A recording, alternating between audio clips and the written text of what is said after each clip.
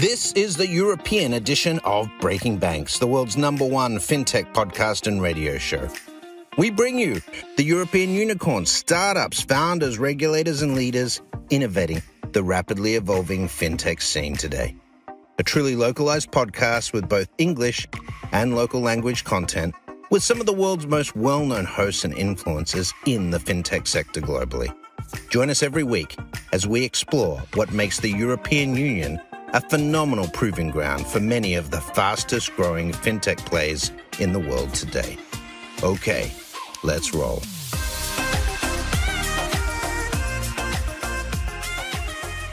Hi, everybody. This is episode number 125 of Breaking Banks Europe. News from the FinTech Front. Now, episode taking care of April 2022 in particular. And I think this is definitely not like any other April when we look to the geopolitical situation out there.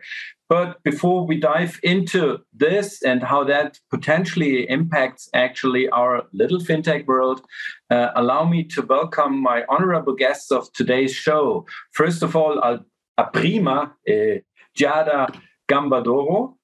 Hi, everyone. And last but not least, with two guests, Xavier Gomez, actually also on the show today. Thank you very much, both of you, actually, for joining and coming today. Hello, everybody. Thank you. I would say maybe it's extremely helpful for our audience if you, Giada and Xavier, then introduce yourself a bit. What is your background? What are you doing? Where are you located? You know, this is a European show, so we are always very keen to know where our guests are located, and you know what keeps you going. Sure. So I'm Giada Gambadoro. I'm currently working for pwc Italian Consulting. So I'm covering most of the Italian market. And in particular, I'm responsible for the fintech development in Italy. So what we currently do is to act as a bridge between the fintechs and our financial services clients, so that we can help the first to compete in the financial services market that we know is often very complex to start in.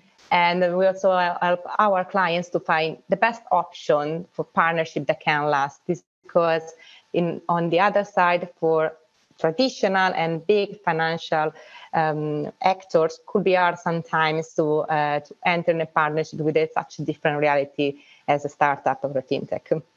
Giada, that is fantastic. We could do a standalone podcast about the collaboration of fintechs and incumbents out of my perspective, you know, and if you look to me, 50% of my gray hair is exactly resulting out of that. Absolutely. That was also the main topic of the last report our observatory released last year. So this year was about collaboration and how it is more and more happening between the different actors right now. I think the question whether you think there is a potential for collaboration, asking you that question makes no sense because you want to bridge it. So the answer would be yes anyhow, right? But what are, maybe just as a kind of extended version of that intro, what are the three most important actually ingredients for a successful cooperation in between a fintech and an incumbent, out of your mind? Yeah, I would say, first of all, to select a fintech that is in the right state of development. So a lot of time it can happen that financial operators look for fintech with very good ideas, but maybe they're not ready to increase and to scale their level to welcome all the clients that the incumbent has. And we're talking about a lot of clients, like millions, to be managed at once. And the second part will be to understand there is different culture from both sides. So the startups usually need more flexibility and a more proactive approach with respect to a normal provider. And on the other side, startup has to understand that banks and financial institutions in general, insurance companies, they have their own internal processes. Sometimes they cannot change from this process. So it's a way to find a space where they can match these needs. That's why also we can see there is a rise of a corporate accelerator going on right now to create a safe space where they can know each other better and start to cooperate since the beginning not waiting for the proof of concept state. And this is very important because for the third part, most of the problems comes from the fact that move a proof of concept to the industrial phase is the very hard part. And so it's important when there is a relationship between startups and financial operators to start to think since the beginning about which are the constraints and the limits to move forward in an industrial phase, so that the effort and investment don't stop at the proof of concept part, I would say. Okay, and I think one precondition is that the proof of concept phase is not that extensively long, actually, including a procurement discussion that the startup still is alive, right? Yes, exactly. That's what I was saying in terms of different culture. The startups cannot be considered as a usual technical provider. Yeah. So when they enter in competition with other traditional providers, it has different logic. So sometimes the procurement process is the most challenging one, even though we have seen that the financial operators are quite starting to think how to work around that, sometimes considering specific process for the innovation part that deliver also procurement process dedicated for different realities such as the startups. Giada, you mentioned that you published a report on this. Where can we find this? Where can our listeners and followers find that? Yes, it can be found in the PwC website. Okay. It's called the FinTech Observatory 2022, and it's free to download. So. And if there's somebody who should know about all this, it's PwC. Don't we agree? Xavier, sorry for letting you wait, but this is exactly what Giada described now was. I'm so happy to say that was something like my home turf over the last years when still being at FIDO. Xavier, introduce yourself. Who are you? What is your background? What are you doing? Hello, everybody. My name is Xavier Gomez. I'm former banker, moved to the dark side of entrepreneurship in the tech. In 2018, I co-founded INVYO, a data management company, use machine learning and natural language processing. I was a former banker with top management position in Credit Suisse during many years, and as I mentioned, I decided to the fintech world because I'm consider it's the future of finance, clearly. And this is the reason why I decided to sharpen my skill on this subject, to study the fintech in MIT, Massachusetts Institute of Technology, in 2016. And I come back in Europe in order to create and co-found my company in the data management dedicated to our financial services. We provide data and analytics data for banks, insurance company, consulting firms, private equity firms, in particular venture capitalists. And we work for digital transformation of all this company via the data today. Xavier, being a fintech entrepreneur, I would say something like emotionally, at least the last 28 years, why is that the dark side? I would see actually the incumbent side to be the dark side. Finally, you come to the light. You know what I mean? Exactly. Yes, because this is every time the same story. I know you know very well the finance sector in Europe, and a lot of people in the industry told me, "But Xavier, you are crazy. You are very well paid.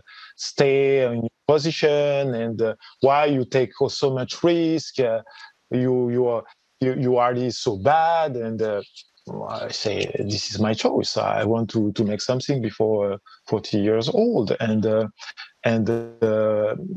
you can see the digital transformation coming, and I want to be a part on it and participate, and not just comment that.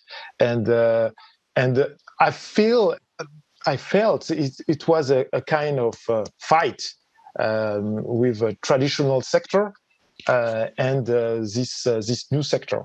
But it could be more a competition, and collaboration, because we need this transformation.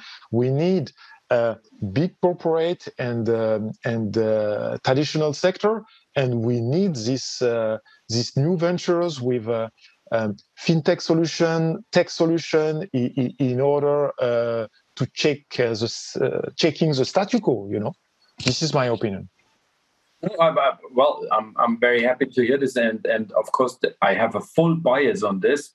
But being the moderator, I should have maintained a quite neutral position. I fully understand, Xavier, that you're saying, and I absolutely have a deep respect that you're sacrificing a lot because, as you said, coming from a high-paid position in a very strong incumbent organization, moving over into the as you mentioned it, the side of the tech entrepreneur, which means you have to change your lifestyle drastically, right?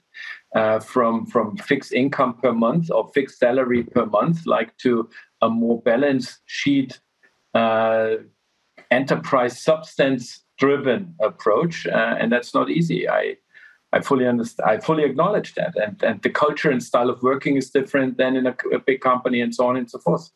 So that's a big jump. I've seen many people actually not making that jump. Yes, intention, yes, but then not really capable to execute it. So I just can say deepest respect, chapeau, monsieur, because that's from the outside it maybe looks easy, but it's not, I would say, right?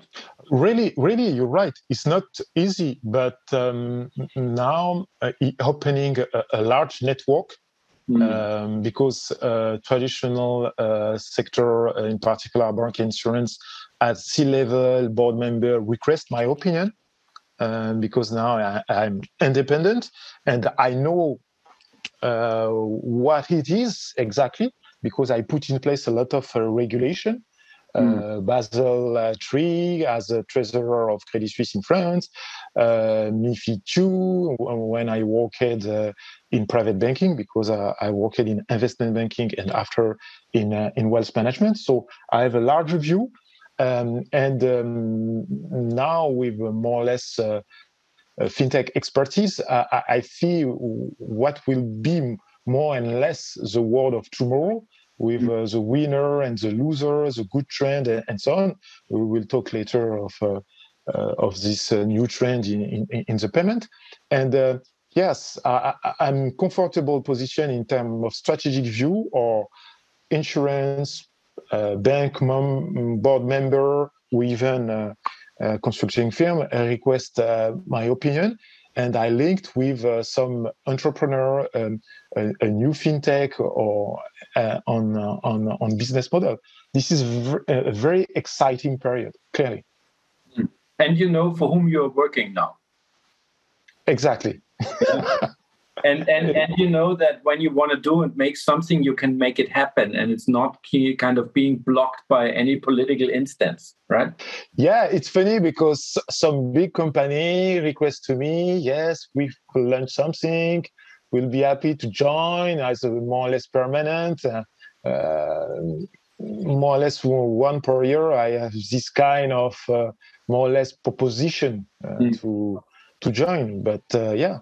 Maybe one day or not, I don't know, to be honest. What I do definitely think, Giada, is that it's clearly very much needed that we have more actually high-level financial professionalism in the fintech environment, because sometimes, at least it was my experience when we met some kind of fintech colleagues or whatsoever, that the level of a professional understanding when it did come to financial topics, regulatory topics, that the level of discussion was sometimes surprisingly low, right? Which is not helpful. Giada, would you reconfirm this, or? Yeah, actually, we've seen probably an evolution about this state, at least in Italy, because, for example, the latest neobank was founded by navigator bankers, let's say. So what I think is that there is an evolution involving more professionals, people by time. So I think that the level is increased a bit, and it will keep on moving forward on this point of view. Yeah. So before we jump into actually our kind of industry topics, I think we first of all have to speak not in detail about the developments what we see over here in Eastern Europe within the Ukraine, but I think there are a lot of political commentators out there who do a tremendously great job. So it's not up on us, but I think it's nevertheless fair to have a short look on this and say and identify what kind of impact that delivers to the fintech. Do you think that the Ukraine crisis overall, sooner or later, will also come back as a kind of crisis to the fintech development? Also, then adding and spicing the whole scenario up with increasing interest rates and so on. So is that affecting our industry? Xavier, what do you think? This is your question is a challenging question because, as you know, in geopolitical stuff, it's not easy to anticipate some view. What I'm sure... Xavier, sorry, I have to share one point and why this is relevant. I give you two examples, right? When we started, actually we had FIDO East Europe started. And it was ready to be deployed into the Russian market. And that happened just weeks before Mr. Putin invaded the Crimea. So we had to stop it. Yeah. So we had to stop it straight away. Since then, I'm reading the news differently. We did do our trade sale transaction with pwc in 2016. Then Brexit happened. And we had a strong... Exactement, maintenant. So I think, and I think it. Wouldn't you agree? It can affect us. Exactly. The only thing I'm sure, because now I'm navigating the tech world. I'm like I like you as a veteran. Ukrainian talent are very well recognized at very top level guys. Yeah. And at the moment, maybe as you know, we are short of more or less 1 million of tech jobs in Europe. And most of the job was outsourced in Ukraine before the war. Yeah. And now it makes more tension, clearly, to salary, to the cost of different mission, because we don't have enough tech people to make the job in Western Europe, and it's a big challenge. And I hope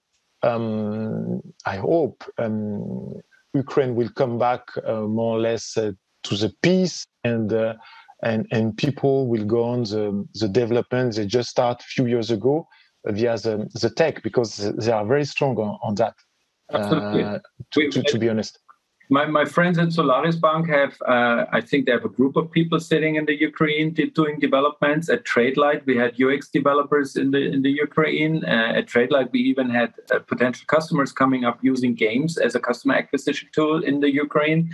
So yeah, it's so sad to see that this kind of flourishing, finally, little bit flourishing country now finds that reality. Giada, what is your view? How's PwC? I know you can't maybe speak for the company, but what is your perspective for that? I don't want to cause any issues. Don't worry. Yeah.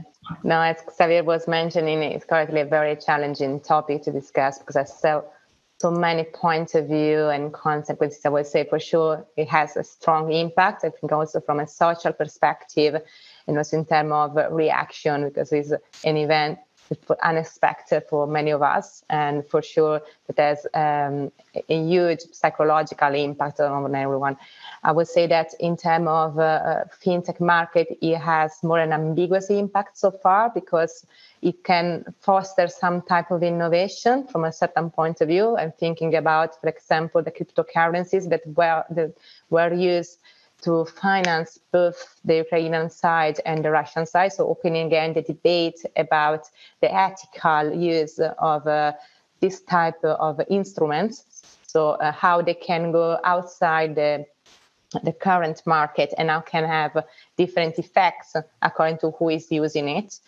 But also it can have an impact in terms of relocation of some of the balances and activities that are currently performed. So I'm thinking, for example, about the Kaspersky case, that is the software used for cybersecurity, that, for example, Italy has a wide use, and then now being that is a Russian software, as a result of this situation, they're starting to thinking about we should maybe substitute this tool with other types of providers and technology. So from one side, also is opening opportunity to create new market actors that can impact in a different way. Or I'm thinking about also the climate effect related to the discussion about how we can use alternative sources respect to the gas that is now provided by Russia. So this could foster somehow the ESG topic to the next level. But it is also very early in my opinion, to see what will be the actual result of all these impacts, both because there are many of them that are acting together, and both because being that it is a very hard situation to read at the moment, is not so easy to understand which will be the final effects. Of course, we hope for a social and human point of view that it will end soon and in the best way for Ukraine to recover as soon as possible. But this is outside the fintech topic, I would say. Yeah, but as said and indicated, fintech is not living on its own planet. So I think there's all good reasons that we have a look to the geopolitical developments. With that thought, actually, I do let you go into a break, guys. This is episode 125 of Breaking Banks, news from the FinTech front, almost literally in April 2022.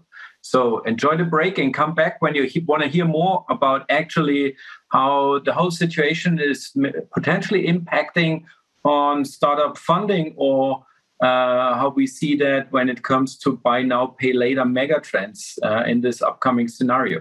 Stay tuned. Let's talk about the future of payments. Your Breaking Payments exclusive series is here, and we are ready to showcase how fintech has deconstructed the payments industry and is rebuilding it seamlessly as an embedded experience for the client. Stay tuned for new episodes every month on Breaking Banks Europe.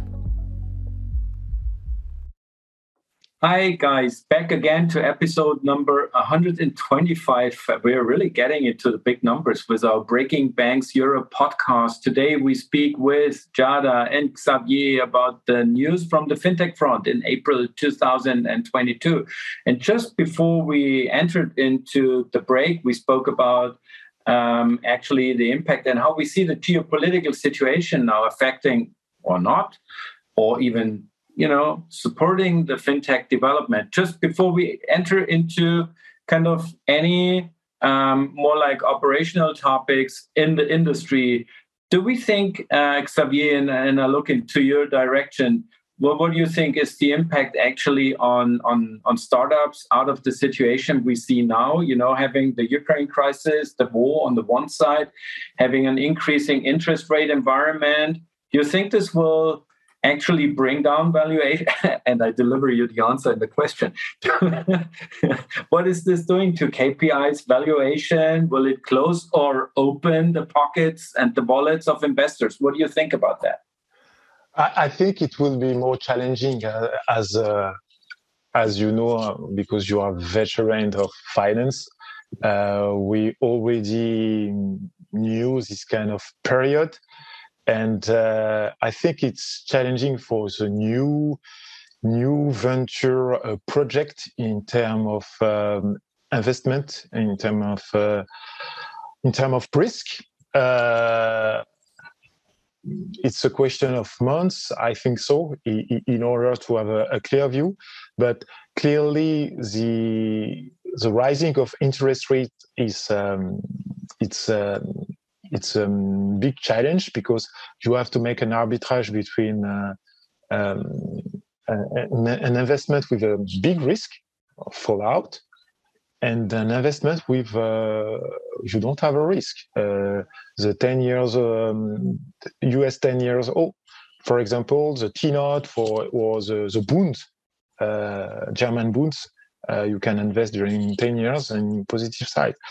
This is a big challenge, but I think now most of people understand we are in cycle of innovation and we cannot stop because we have so much invested money on different area for research development in terms of AI, in terms of life science, in terms of fintech. Something will move, and I'm pretty confident for the future, but it will be more challenging for a new project to find fund, and for some mature project that don't fulfill the business plan promised to the investor. Okay.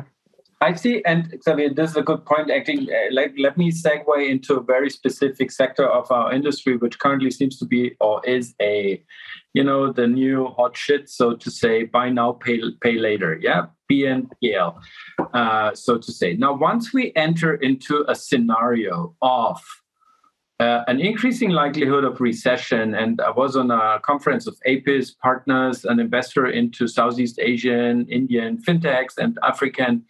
Fantastic conference last week in London, and there was the global head of fintech of Goldman Sachs sitting on the panel, right? And he said that there is a 35% likelihood of a recession within the next 18 months. Do we really think that buy now, pay later still is the super trend? First of all, second, isn't that, coming from incumbent banking, isn't buy now, pay later something we have called installment payments in the past, or what is that, right? Is that facing an issue, you think, by having this environment now?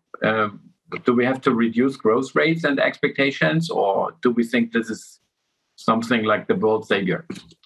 In your example, I think maybe it will be challenging for fintech on this stream. I would say for the new one, but for the top, the Klarna and the US player, it will be not a problem. Okay. Because they're well funded, they have a trend, but now they will create another problem from consumer side.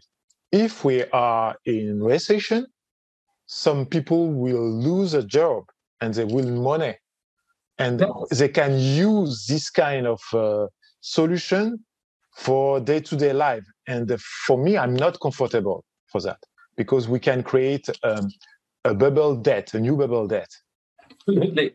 That is what exactly I wanted to say now. But yes, it's nice that we have such services, and maybe we can use, or definitely we should use, data analytics and artificial intelligence to support those people and to make that a proper solution to all and everybody. But aren't we creating a debt bubble? And if people can't pay back, this is why we in regulation have creditworthiness, and why we have to check that people can pay back actually.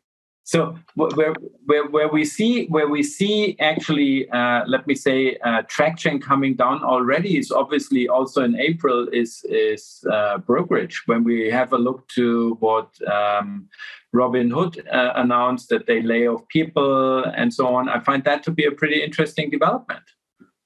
Exactly. In fact, the first idea was pretty cool, democratize the access to the money, but and allowing consumer at the point of sales to split the payment into smaller, more affordable installment.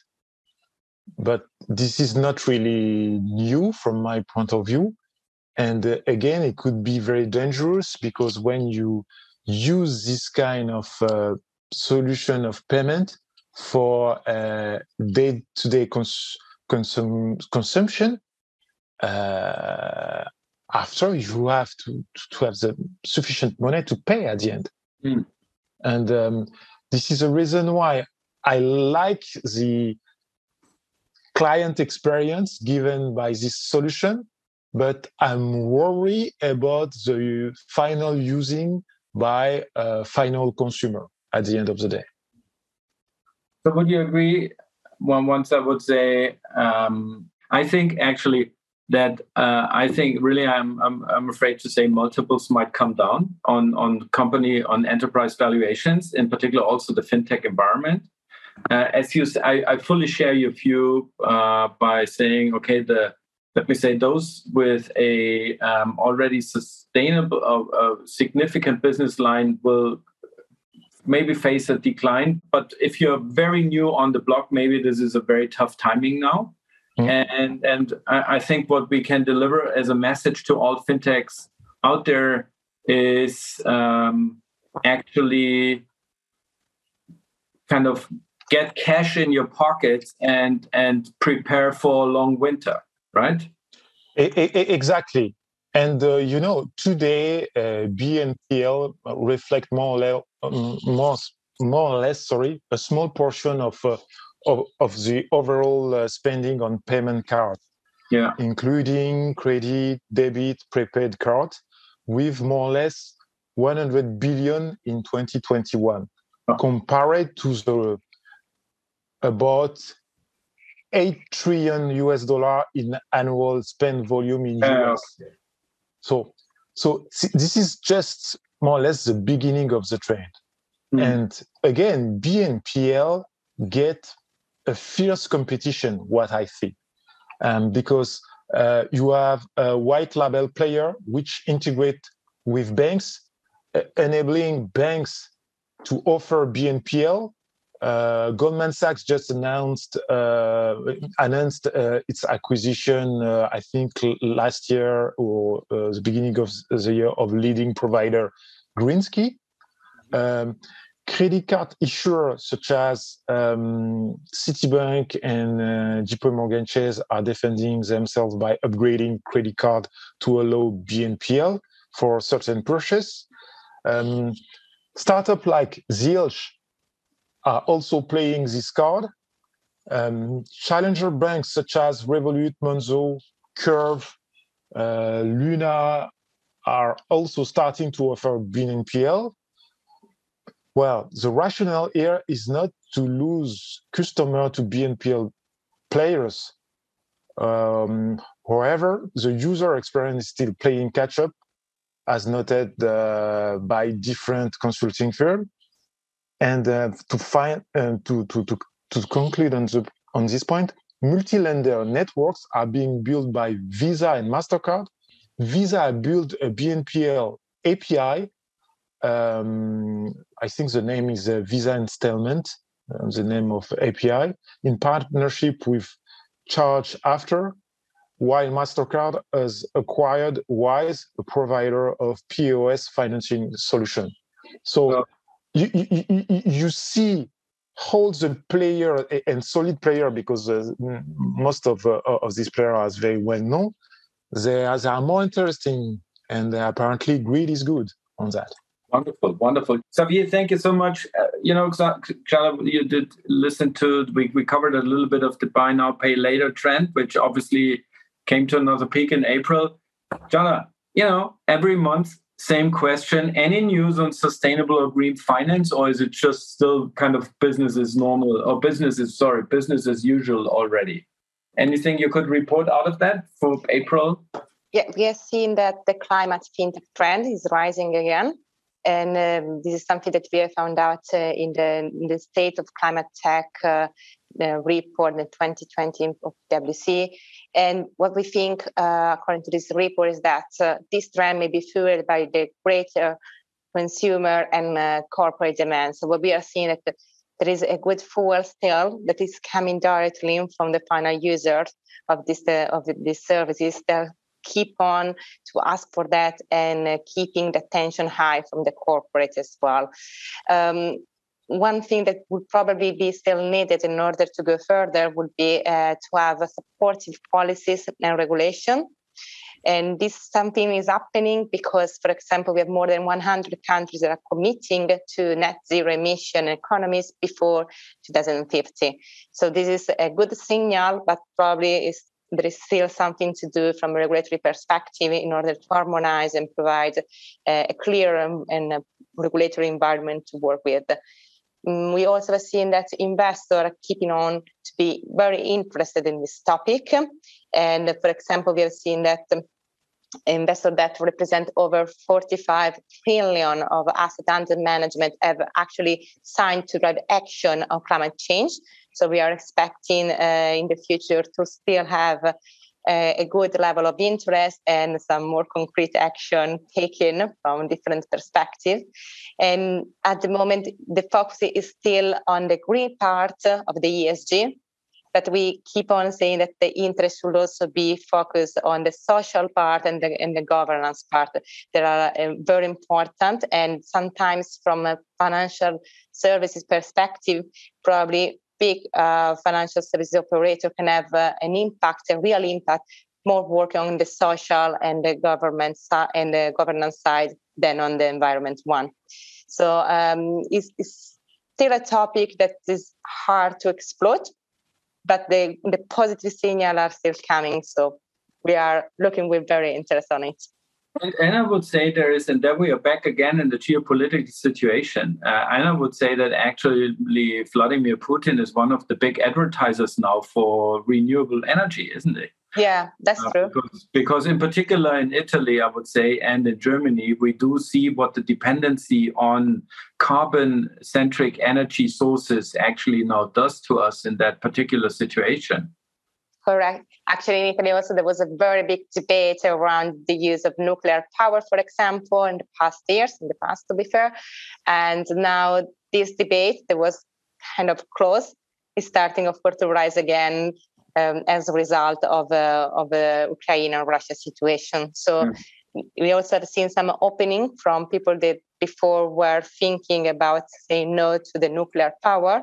So this for sure will bring into discussion again the topic. As always, the point is not to talk about that or to be or to agree about that, but how in concrete this can solve some of the environment issues we are currently living. And to be fair, this is also part of a path that, for example, Italian cities has already taken. I'm thinking about Milan. This is my hometown. We have seen that the plan for the future of Milan has changed quite a lot. We are moving toward a more sustainable and livable town respect to the past. So it's more a matter about to see how we can make a real impact in practical terms. Yeah. So I think since the Ukraine war, actually everybody understands how strategic renewable energy is. It's not even, if you don't get it, hey guys out there, if you don't get it on the ecological topic, get it on the strategy topic, Yeah. So I would say that is in particular, that's the biggest learning, a very sad reason for hopefully great learning in the most recent weeks of April. Actually, we've identified in our preparation, we identified another topic, which is about new crypto regulation in the US. Who wants to jump first on this? So if I was in vacation in April and I didn't read the news, what is important to know about new crypto regulation in the US? Who wants to say something? Giada? Yes, I would say it's relevant to... He was pausing, saying... We're too polite, which is fun. I would say it's relevant here to highlight the Biden executive order that was signed at the beginning of March. And the order aimed at reinforce the US space in digital asset arena. In particular, is focusing on ensuring adequate protection for consumers and investors, also through the definition of the national policies. This is a very big step because it also highlights a proactive approach that the US regulator wants to take, but also that there will be a national framework to refer to. And this is something that provides trust usually to financial operators to move forward in this arena. All right. So, is there anything particular I should, as if I'm interested, I should look at? Is there any source you would steer people to, or? I would say official government sources that they release. The text of the order is quite, simple to read. It's not too technical from a crypto point of view. And it would be more interesting also to see what is coming after the order. But for sure, it's a sign of the USA taking a big step on this part. All right, Giada, thank you so much for delivering us the insight on this and some spotlight on that development. Actually, looking to the time, we're coming to an end again. That's always as that is when you have fun, time flies, so to say, as we know. I don't want to conclude that session without asking I'm frequently asking my guests, is there a kind of final sentence for maybe the month ahead or whatever kind of is up in your mind and you find to be relevant to be shared now? Xavier, what is it that you would love to express at the end of that show? Before to give my word, can I just make some highlight about the executive order? Or? Oh yes, please go ahead. If there's a super relevant topic, I forgot about it now. No problem. This is my personal opinion. Yeah, wonderful. No, go for it. Don't worry. Yeah, but by signing an executive order on digital assets, the President Biden has signaled an openness of the technology potentially positive impact. Yeah. And this is a significant and encouraging development for an asset class. I mean, digital assets, cryptocurrency, that at the moment they are downtrend, but anywhere. If there were ever any fears of a widespread international or United States-led crackdown on Bitcoin, those appear to be gone. And the United States appear to have indicated its intent to be an international leader in the area. That said, it will be naive to suggest the executive order will lead to relaxed legal and regulatory scrutiny. And it's funny because one of my professors when I studied in MIT was Gary Gensler. And now Gary Gensler is the chairman of the Security Exchange Commission. It's funny for me to see on this position because he has to regulate. And when you know it was the professor for Bitcoin and blockchain, so it's funny. But who knows? We will see. But this is a good point, a good element. UK makes the same thing few weeks ago, but now in Europe we wait the regulation with MiCA, the final vote in European Parliament, and we will see between UK, US, and the European Union where is the better place for crypto. So you think that it's ending up in a kind of competition? Yeah, we can say that. Wonderful. So that is actually, I would say, competition is always good for the one who is the customer to this, and us as the startups and fintech industry, we are the customer to regulation. So I would say who's doing the better and more favorable regulation is definitely positive to see. And in the same time, I like what you said. It should not mean that there's any kind of free lunch for everybody, right? By the way, I would not support that. Nobody's interested, in my opinion, anyhow. But I would not support that because once we are again entering into something totally deregulated, this is not sustainable, and this will actually kind of scare everybody on the consumer side away. I would say, right? Giada, would you agree on this? Yeah, I agree. Actually, one of the main points in the MiCA when it was close to the approval was that they were entering even more restrictions somehow that likely there was withdrawn before the approval. So absolutely, especially when we are talking about something that is not experimental anymore, but need to be used in the day by day in customer life, it is important, of course, that there are the same securities that we use with other type of products. Yeah. But I think we are moving the right way. On the other side, it's very important that the regulation doesn't become too strict and actually allows to have innovation and is open and flexible. That's quite interesting, probably also the approach that the regulators are starting to have toward the technology that is different from the past. So we have seen with the sandbox, the regulatory sandbox, for example, that a lot of regulators are starting to directly working with new technology provider in order to understand before the regulation issuing how technology works and how can be found the best balance between the innovation needs and the regulatory one. And I think watching all this development and just looking back into the very distant past, actually, when we at FIDO, I think we started cooperating with Bitcoin.de in the year 2012. So this is 10 years ago, right?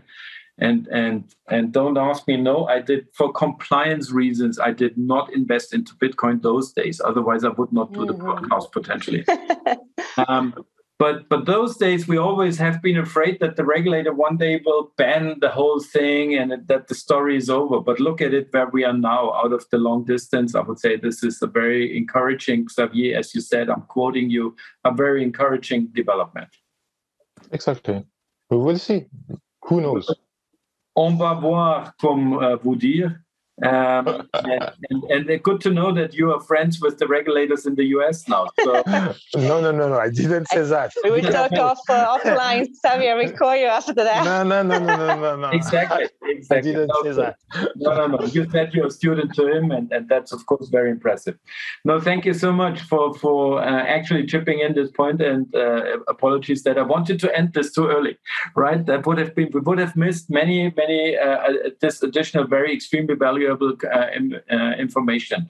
Are we? Last word. Yeah, no, but are we? First of all, I want to ask you now: are we ready to kind of close the show? So yeah, but then last words, actually, Giada. Now I tried with you, Yeah, no, I would just say one last thing, that probably the fintech sector is still perceived as something that is under development or experimental. I would just want to highlight it's not like that anymore. So it's a full sector that is more and more consolidated, that is actually ready to provide concrete solution even to traditional operators. So probably my last answer is something in this direction. It's time to actually collaborate with fintech, because it's not something to explore only, but can provide a real and concrete use case for banking insurance companies. Giada, thank you so much. I will take those words with me. I'm sitting on a panel next week in Frankfurt, organized by a consultancy firm also, and we speak about that topic as well. I will quote you. Xavier, how about you?